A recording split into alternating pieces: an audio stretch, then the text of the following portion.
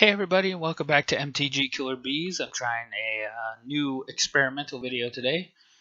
I just want to give my thoughts on the buy a box promos and my opinion on how Wizards could easily fix this problem.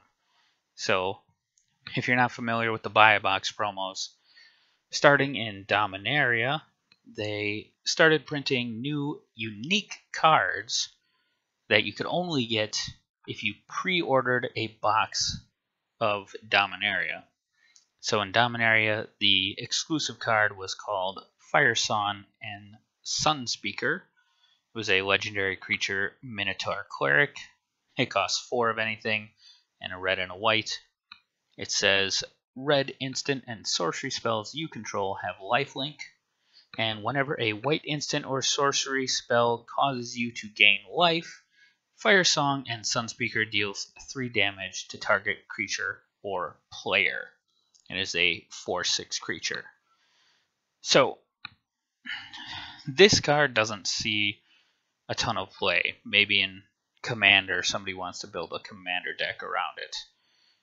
The problem with buy box promos came in the next set, which was M19.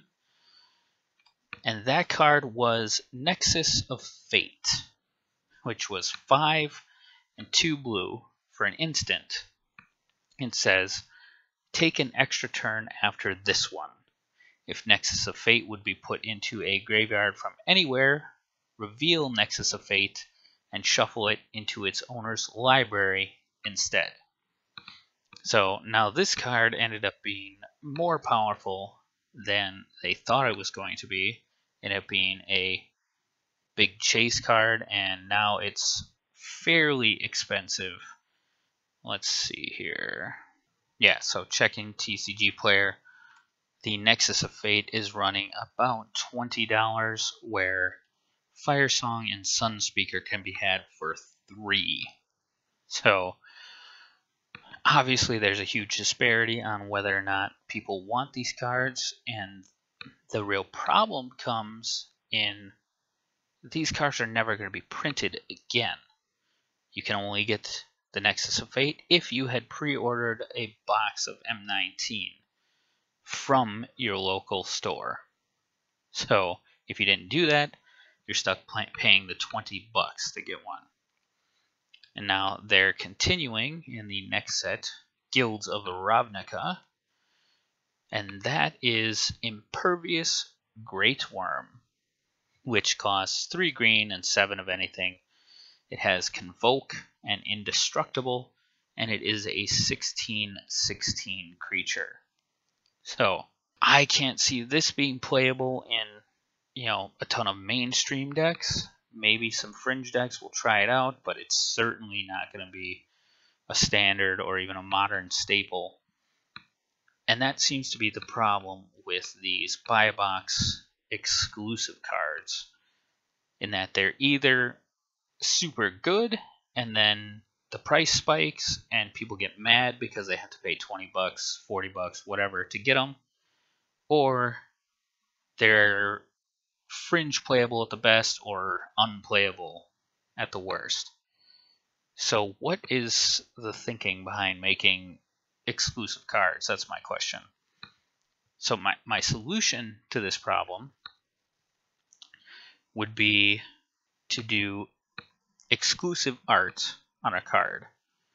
And this has been suggested before, but I've thought about it a little bit, and there was also a problem with the buy box promos where local game stores said they were running out, so even if you pre-ordered a box, you didn't get your card.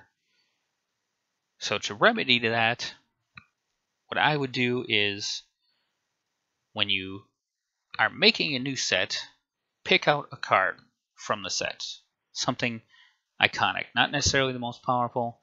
For example, in Guilds of Ravnica, I just picked out Ral, Izzet Viceroy. He's the new red-blue Planeswalker. He's red-blue, 3 of anything, comes into play with 5 loyalty. You +1, look at the top 2 cards of your library, put one of them into your hand and the other into your graveyard.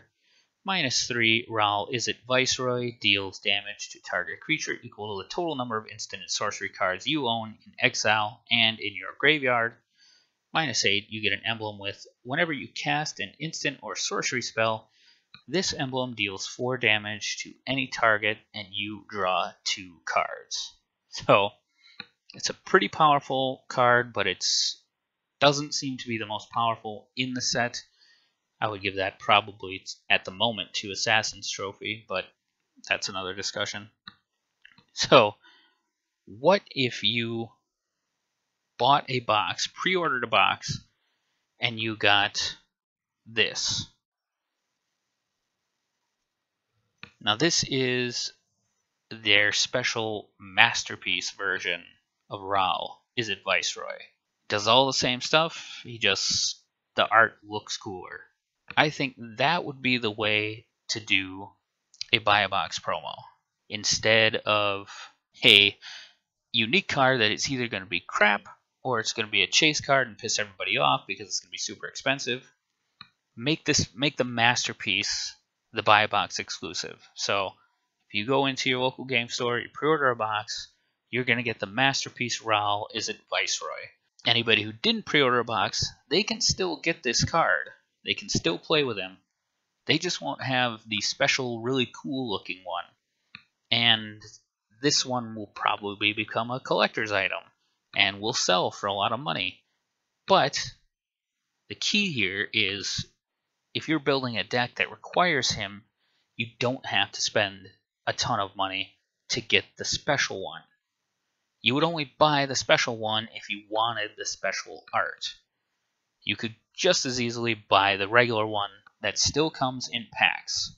Now, the second part of this would be when you pre-order a box, have your local game store attach your DCI number to the pre-order.